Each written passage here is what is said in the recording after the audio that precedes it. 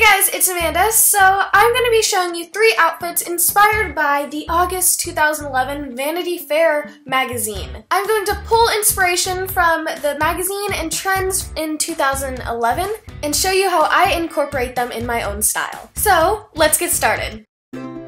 For this look, I'm using the color blocking trend, and I'm taking inspiration from Emma Stone, the cover girl of this issue, and she wore this outfit. She used the color blocking look, so I decided to do my own version of it. I'm wearing this top from Topshop that is definitely color blocking, a lot of different colors together, and then my shorts that I'm wearing are from Nordstrom. I decided to finish off this fun look with these black heels that are so adorable.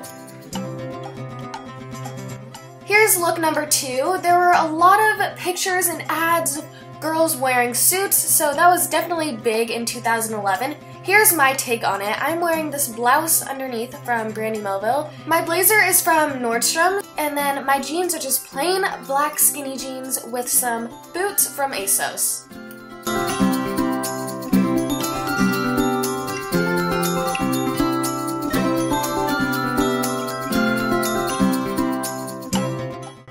Here's look number 3. I saw a ton of faux furs and feathers, so this is my look inspired by it. The jacket that I'm wearing is from Nasty Gal, and I'm just wearing a black plain shirt underneath it.